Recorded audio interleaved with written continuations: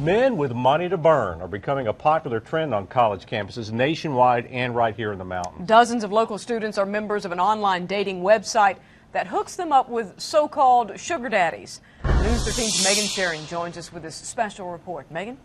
Yeah, that's according to the website seekingarrangement.com. Wealthy men are shelling out big bucks for a date, and it's perfectly legal. And the co-ed we spoke with is using that money she gets to pay her tuition bills.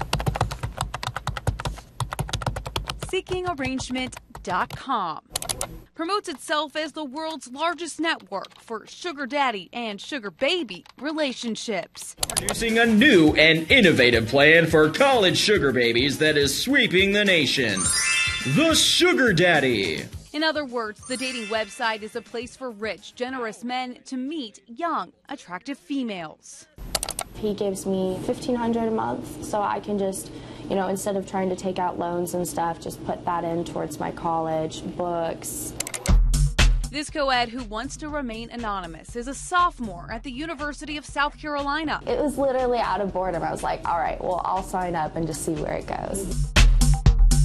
She became a member after reading an article in a popular magazine. I honestly thought I was just going to be on for a week, and then I was going to be like, yeah, this isn't working out. But now she's in an exclusive arrangement with an older man. It's just really beneficial that he's willing and generous enough to help me out with my school because, he's been there, he knows how it goes, and he just wants to make my life easier. And being a sugar daddy's companion is something college students in the mountains and upstate are also wanting to get paid for. Arrangement really is like a relationship. Jennifer Gwynn with SeekingArrangement.com says co-eds from UNCA, Western Carolina, Upstate, and Clemson have all created profiles. In general, this year, worldwide, we have just about 1 million profiles that are college students. And local authorities say mutual beneficial relationships like this are considered legal as long as the women are providing services other than sex. I don't know if you have an answer to those people who think this may be borderline prostitution. I mean, the difference between this being illegal and not is it's not an expectation. It's an aspiration for sure, but it's never a requirement.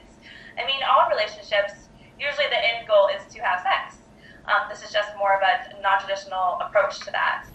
Do you put your man friend in this category as a sugar daddy? No, I wouldn't. I mean, he's an older guy that I'm seeing that I get along with great and would be seeing regardless.